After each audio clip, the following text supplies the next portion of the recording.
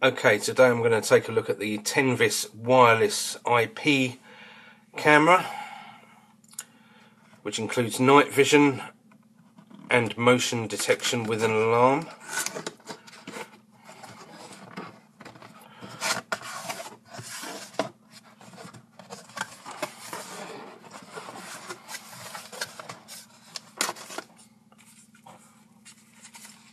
Starting off, we've got a quick start guide,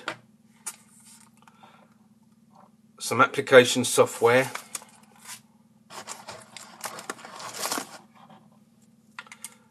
a DC adapter plug,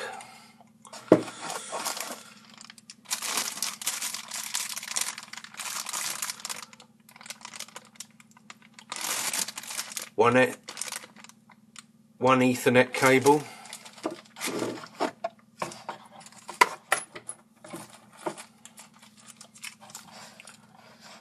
a few screws,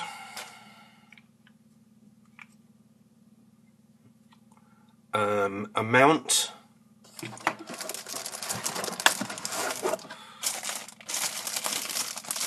and one camera, which is rather impressive looking. Actually a lot bigger than I expected as well. That's really nice. And this one is pan and tilt enabled as well. And I must admit, whilst I've used wireless IP cameras before, I've not had one with a pan and tilt facility, so this is a new experience.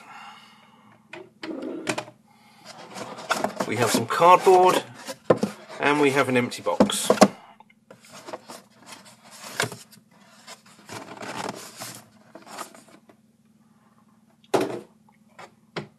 Okay, so I'm going to have a look at the instructions, and once I've set this thing up, I will get back to you. Okay, so far so good. At first you've got to wire in your camera. It couldn't be easier. Ethernet cable into router, power supply into plug socket. When you power on, the camera does a self-test, whizzes around a bit, goes up and down, and settles itself down. You can then, if you wish, go about setting up the Wi-Fi side of your camera, which I'm just about to do. Now, I'm choosing to do it via Windows, and I've actually gone to apps.tenvis.com.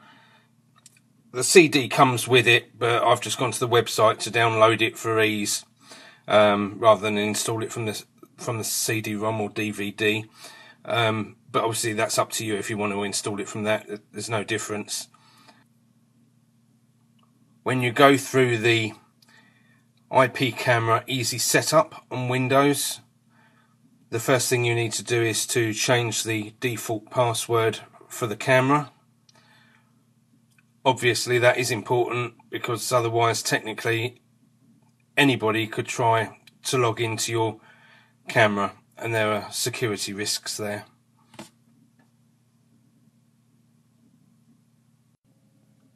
Before I set up Wi-Fi, I'm just going to go through launch to actually have a look at the camera at the moment.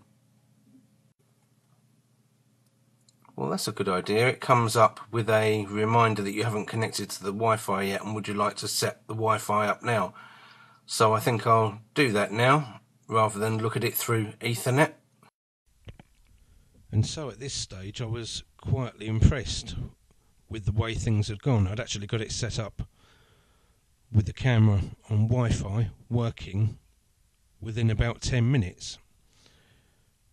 It was then on in that I discovered that really the camera isn't quite as useful as you think it may be, especially if you're using it for home security. The pan and tilt is a dream. You know, you've got a 180-degree range there, and the camera is brilliant. It's only 640 by 480 pixels, Not high definition by any means in today's standards, but I've seen IP cameras with a far worse quality.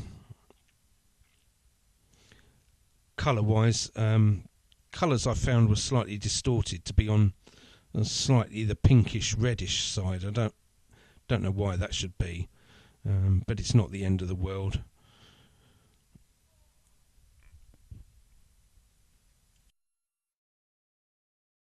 At this point I was using Google Chrome as a browser, and I was quite happy with the actual menu, following things down.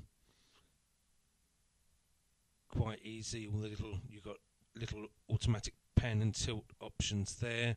You can do manual pan and tilt using those buttons that you see there. You can select your language at the top, frequency. And then there's those buttons at the bottom, which you will see in just a moment. Got a couple more things up the top here. Your resolution, of course, that's a maximum of 640 by 480. You got your frame rates to choose from, and as I said, your power frequency at the top there.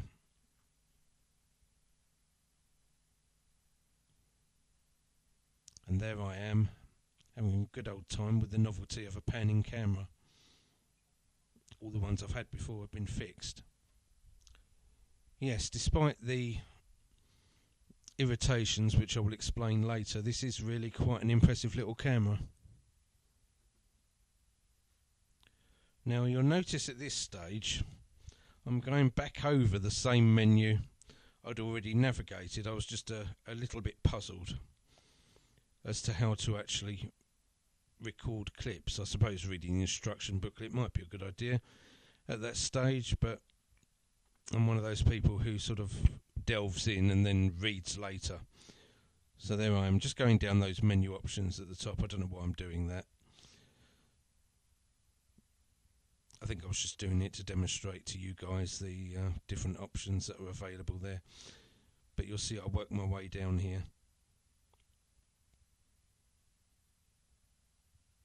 And then I come down to show you the options beneath the navigation buttons.